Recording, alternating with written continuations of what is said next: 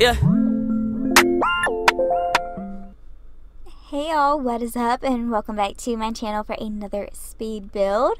So today we are building in Oasis Springs again, except this time the inspiration behind the house is kind of like what, like a Spanish villa type house, but I don't know. I don't really know. I filmed this floor plan, I will link it down below, by Pinterest, on Pinterest, and I think I looked up Spanish villa because I wanted to do a Mediterranean style house, because I cannot build those very nice. I don't know what it is, it just never turned out good, and I've found so many pretty house plans, and I've attempted to build it. I think I've attempted to build two different Mediterranean, I think that's how you say it, style houses before I settled on this one, and I was not happy with it. I just was not working. So I decided to go to this neighborhood in Oasis Springs where the houses, they kind of look Mediterranean, but they're a little bit smaller, a little bit more like a Spanish villa is kind of what it reminds me of. So I thought it was such a cute, simple little house. Big fan of it. I think it turned out so cute. I had a lot of fun building it. Yeah. Look, see here, I'm struggling with the terrain tools. Let me know, am I the only one who absolutely sucks at terrain tools? I envy everybody who builds that can just kill it. I can't. I was trying to make like a little walkway up to the door that included the stairs, and I gave up. So it kind of has like a little bit of a hill there that I kept. I thought that, it looks nice. We'll roll with that. That'll work. But yeah, I can't. So I hardly ever use terrain tool.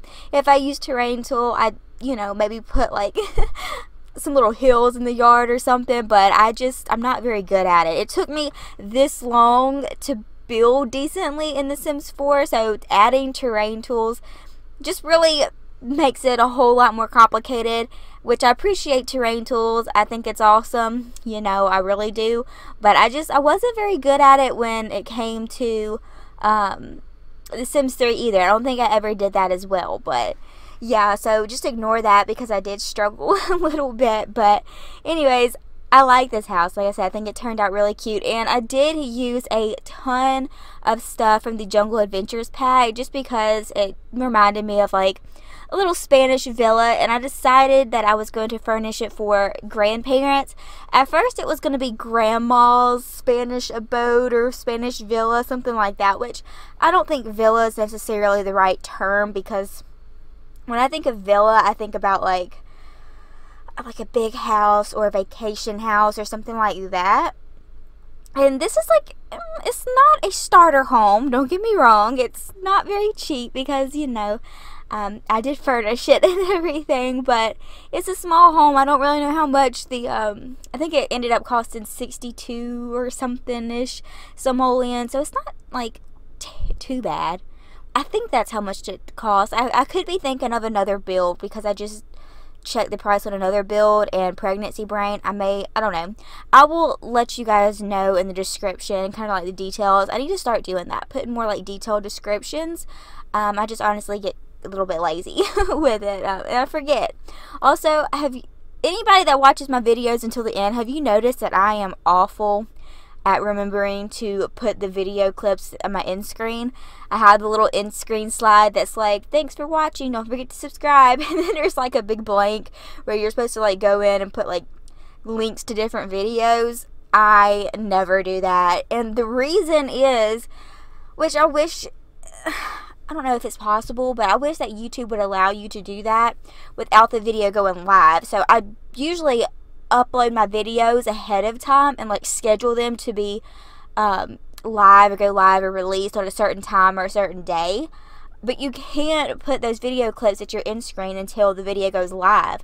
So sometimes I'm not around my computer, or I'm busy doing something, which is why I have it scheduled to be uploaded at a certain time, and I can't do it from my phone. I have to get on the computer and do it, and it's just like a pain in the butt.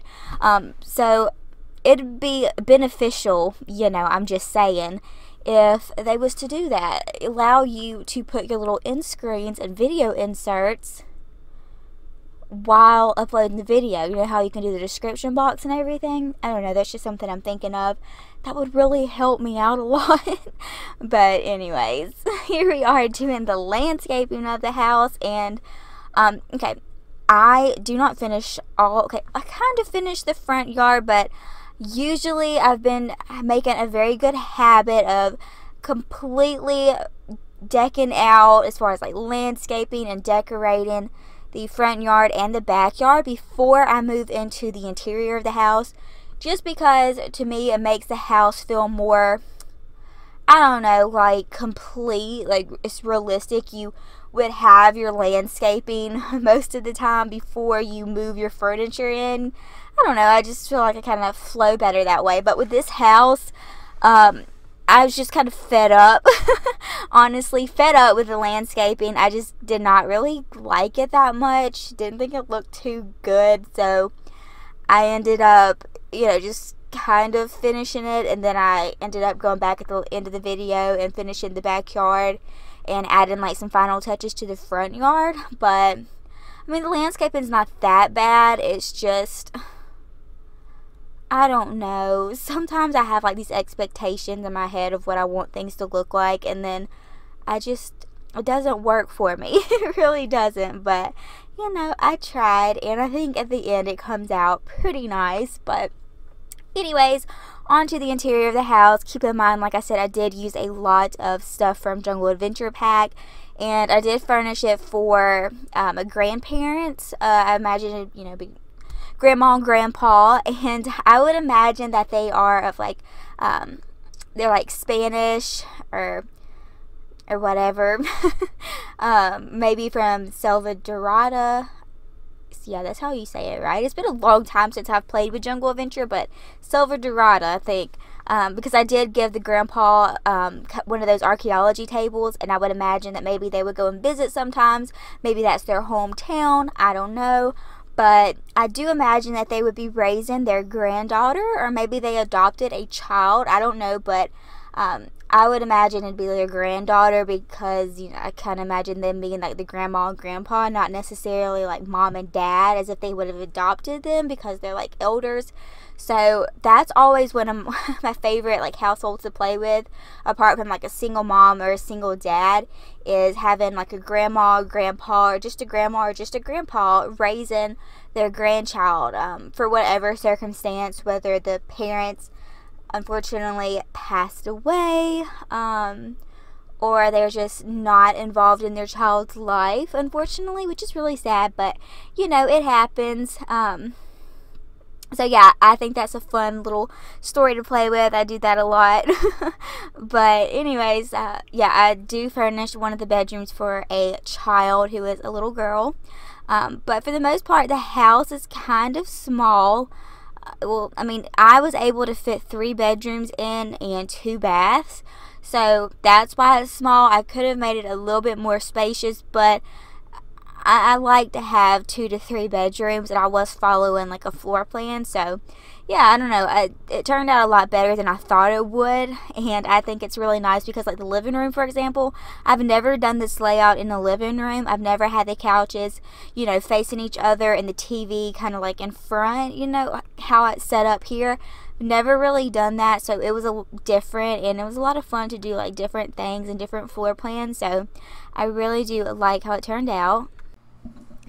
But the like dining room is also the entry room to the house, and like I said, it's a different floor plan, and I like that because I've never done that before. But it's just different. It was kind of a lot to get used to because I've never been in a house really where the entry front main door is leading to the dining room. But I know that is very common in some houses, but I was just like, ooh, this is like a little tight space. So I was able to fit a little round 4 chair table in there, and I don't know, I think it's very cozy, very cute. I really do like how it turned out, like I said. And the kitchen is definitely the most spacious area of the house. And I was able to put a washer and dryer in this house as well, because at first I was like, oops. Like, I did not think I left any room, but I was able to squeeze it there in the kitchen. I made like a little cubby hole for it and put a little end table with some like laundry accessories. So yeah, I don't know if you can hear what's going on in the backyard as I'm trying to do this voiceover, but currently my boyfriend has a bunch of beagle dogs. Because fun fact for those of you who don't know, beagle dogs are like a hunting type dog. They run rabbits, hunt rabbits or whatever, and that's just a pastime, you know, for some people down here in the South. Is very popular. So he has like a ton of beagle dogs, and it's kind of like a sport, but they're also like our little babies, and he has 3 of them, which is like his 3 favorites. They're up front in the, well, not up front, but they're in the backyard, whereas the other dogs are in the dog yard back behind the house, kind of a ways down. But anyways, they're having like a howling competition out there, and it's kind of funny. But I don't know if you can hear that, but I hear it so loud and clear in my ear, and I'm like, really, dude, like, could you knock it off a little bit? But anyways, that's besides the point. Back to the speed build. Yeah, I just, I hate voiceovers. I'm like, yeah, let's get back to it, but I don't even know what to say. Like, where was I at? Kitchen. Yeah, we're in the kitchen. The kitchen is probably one of my favorite rooms in the house. I don't know, like, the whole house was a lot of fun. Like I said, different floor plan, a lot of fun. And every time I build a house and I kind of like imagine who I would want to live in this house, I get so inspired and I want to go create them. So I have really been fighting the urge, and I'm telling you, I've really been fighting it, and I'm not kidding, to go and create these grandparents and their little granddaughter and play them, just because I love their house. I just think it's a fun story to play. If you have never played with 2 elders or an elder raising a child, like their grandchild, it's a really fun story to play, because I know for me, usually with like my legacies or current households, once I get to like an elder stage, most of my kids are already like young adults, and I'm kind of ready to play with that generation. So I move them out, and then I will just like call, you know, the elders, like grandma, grandpa, hey, how you doing? Or mom and dad, go visit them every now and then. But for the most part, I kind of like don't ever really play with the elders, honestly, a lot. And I think it has a lot to do with the fact that, I mean, there's just not a lot for them to do. I mean, I don't know, because they can't work out because they'll get exhausted. They can't even like woohoo, they'll get exhausted and could die of overexertion. I mean, there's like some hobbies for them, I guess, but it's nothing like distinct as far as like, I think we should have a sewing table or knitting, or I don't know. I do like playing with elders is what I'm trying to say, but I just feel like it'd be a lot more fun if we had a generations type pack where, you know, the grandparents could brag about their grandkids and stuff like that. But yeah, I just don't really play with elders a lot. So every now and then when I do play with a storyline, when I get bored and want to, you know, play the game, this is one of my go-tos, and it's a lot of fun. So if you haven't tried the storyline, I definitely recommend it. I usually don't get bored, but I get really depressed when the grandparents finally pass away. But anyways, on to the child's room. It is pink. It's not very matchy, which I didn't imagine that it would be very matchy. Maybe because they wasn't expecting to, oh, we are now raising this child after, you know, their elders. I can imagine it not necessarily like a burden, but, you know, it's not a burden, especially if it's your grandchild, it's your family. But, you know, when you're an elder, you've already pretty much raised your kids, so you're kind of like looking forward to retirement, but here you are having to, oh, raise another kid, and children having kids costs some money, it's expensive. So I just imagine that they kind of grabbed some furniture, what they could, and kind of put it together. So I mean, it's not like too mixed match, but at the same time I didn't really focus on matching it all that great. But I think it's cute. I think it turned out really nice. And then I flopped. I decorated this cute little bookshelf desk area right here. decorated the whole room, put her some toys, that came out weird, toys in the room. Looked nice, right? Looking real good. And then I realized I forgot to put doors to the bathroom because it's kind of like a Jack and Jill bathroom type deal. The two bedrooms on this side of the house are connected between the bathroom. So the only way to get to the bathroom is through the bedroom. So I completely forgot to put those doors down. So I had to, I could have probably edited this footage out, saved a little bit of time, but I didn't because it's not a very long voiceover. It's not a very long video if you ask me. I was kind of impressed with how short it was.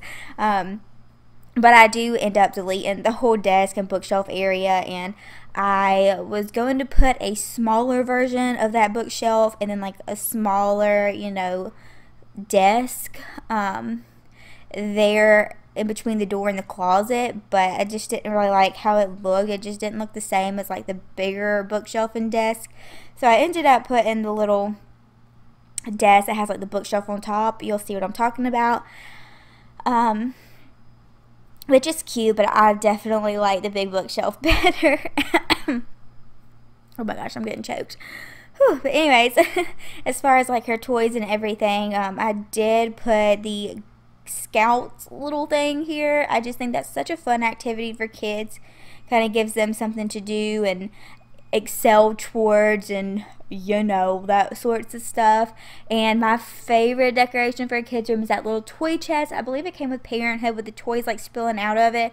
Unfortunately, it's not functional as a toy box, which I think that they should fix that in an update and allow that to be functional, because I don't like to have that clutter object and then a whole nother toy box, because I mean, unless your kid's got like a ton of toys, which I mean, I guess is realistic, I wouldn't have 2 toy boxes. So I did put some of the little toys out of that, you know, that you would put in a toy box.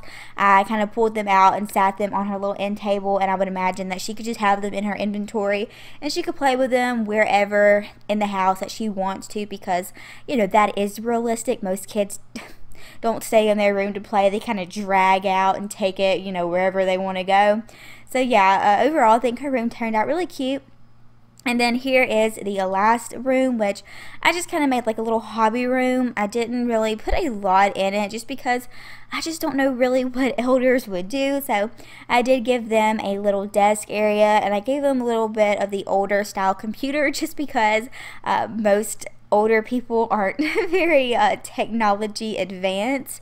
Some are, so don't take it as a insult if you're an older person and you're watching this. You may be very good with computers. I know my Nana, she has like the best of the best computer anytime it comes out. She has like iPads and all that sorts of stuff, but she still doesn't really like, she'll call me all the time, can you tell me how to like do this? But I've also worked for a guy who was older, and he did not even know how to go online. Like, he didn't even know how to log into the computer. So yeah, I gave them the like more cheap, older timey computer, and then I did give the grandpa an archaeology table, because like I said, I imagine that maybe they would be from Silverado, or they, you know, have traveled there, have ancestors there, I don't know, family, I don't know, and maybe he's into archaeology. Which, another thing, I really wish that archaeology that came with the skill that came with Jungle Adventure would have been an opportunity to give us a new career, which would have been like an archaeology career. That would have been really cool, because I'm all for careers. I think we need more.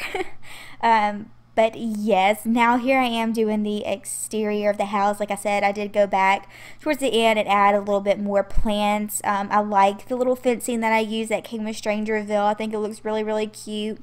I gave a little swing set back here for the granddaughter to have something to do, and then I did put one of the little flower creator little things where you can, you know, create bouquets of flowers for the grandma maybe to do. I gave her a few planter boxes just to give them like a little bit of stuff to do in their pastime. I don't imagine that they would work.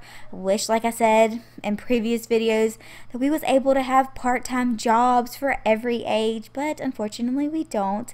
But anyways, this is the end of this video. If you guys liked it, be sure to give it a big thumbs up. Subscribe if you have not. The house is available for download on the gallery, so if you like it, be sure to check that that out, follow me on there. And with that being said, I love you guys, and I'll talk to you later. Bye.